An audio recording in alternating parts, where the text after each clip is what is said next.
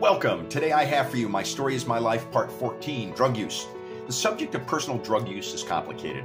It's shameful, but it's fascinating. It's destructive, but can be important educationally. If you want to change something, shed truthful light on it. I grew up in terms of drug use in the 1970s. LSD, or acid, was the rite of passage or coming-of-age drug in high school for my peer group. Buffalo was a biker town on the border with Canada and a huge entry point for drugs.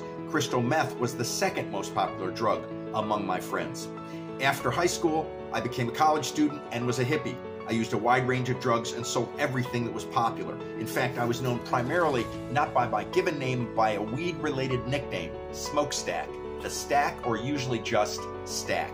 Then at 19, I met my future wife and immediately stopped using all drugs with the exception of remaining a heavy marijuana smoker the rest of my life. About 35 or so years later, my life unraveled after divorce and other issues. I was in deep despair and had lost everything after decades of success. I ended up turning to crack because I know a group of people who already smoked crack. Eventually, over the next several years, I used and overused almost every major street drug available in the Phoenix, Arizona area, slowly stopped, but ended up left with a meth habit. I became what I consider permanently sober about 20 months ago, again with the exception of smoking weed, which is legal here in Arizona. As an aside, my father was a brilliant law school professor and cut his teeth on representing poor heroin street users in New York City as a public defender. Here's the point to the long overview.